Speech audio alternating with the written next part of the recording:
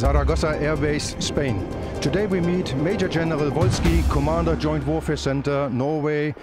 Sir, would you be so kind to explain us a little bit your headquarters, your main responsibility and tasks? Good afternoon. The Joint Warfare Center is NATO's premier training and education center for the operational level of warfare, and we train and educate the NATO command structure and the NATO force structure headquarters. We also contribute to doctrine development and also do development and capability inputs to exercises. For that purpose, I have a staff of about 250 personnel, and we are subordinate to the Allied Command Transformation in Norfolk, Virginia, United States. Sir, your center is heavily involved in the NATO exercise Trident Juncture 2015. Can you explain the layout of the exercise?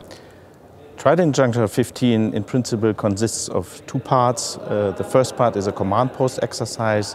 The second part is a live exercise, and the JWC is responsible for the command post exercise. In principle, we will train Joint Force Headquarters Brunssum on conducting air, ground, maritime and some special operations. The scenario for this is a completely new scenario. It's called Sorotan and deals with the fight for water in a fictitious continent called Serasia. We also will train Brunssum on the comprehensive approach. That means the cooperation with NGOs, non-governmental organizations, international organizations, the EU and the United Nations. Sir, your center is directing the exercise. What does this mean? The JWC, as the officer directing the exercise, has prepared the scenario and the setting for this Sorotan exercise, and we have written all the injects, more than 1,000 injects. We have prepared all the maps, we have prepared the documentation.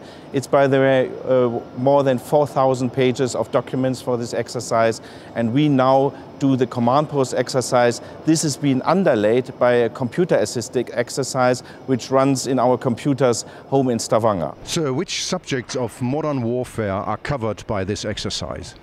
We will train Joint Force Headquarters Brunssum on conducting air, maritime and land operations, also some special operations, but we will also focus on hybrid threat, on the cyber threat, some terrorist organization, and to work together with non-governmental organizations, the EU, the UN and international other organizations.